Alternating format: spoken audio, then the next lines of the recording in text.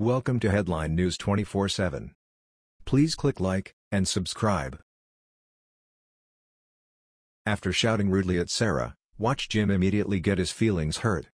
Wednesday during the White House press briefing, Press Secretary Sarah Huckabee Sanders stepped to the podium to take a number of questions from the liberal press. Once again, Sarah didn't fail to disappoint.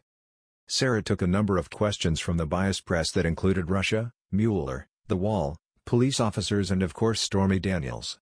However, for one sad person in the room, CNN's Jim Acosta didn't get called on. As Press Secretary Sarah Sanders was exiting the briefing, little Jim shouted out a question at her, presumably upset that she didn't call on him. Shouting questions over all of the other reporters in the room is a common Jim tactic, and he consistently complains when he doesn't get an official question during the briefing, ultimately throwing tantrums. Reporters spent most of their time on Monday and Tuesday asking about the president's alleged affair with Stormy Daniels, but that wasn't enough for Acosta, who shouted, "Sarah, when is the president going to speak on Stormy Daniels? Why hasn't he spoken on Stormy Daniels?" he whined. Sarah, of course, didn't respond as she was already on her way out the door. Then, little Jim criticized Sarah on Twitter saying she didn't really have any answers #Dodge. If you didn't catch the White House briefing, you didn't miss much. Unfortunately, PressSec didn't really have any answers.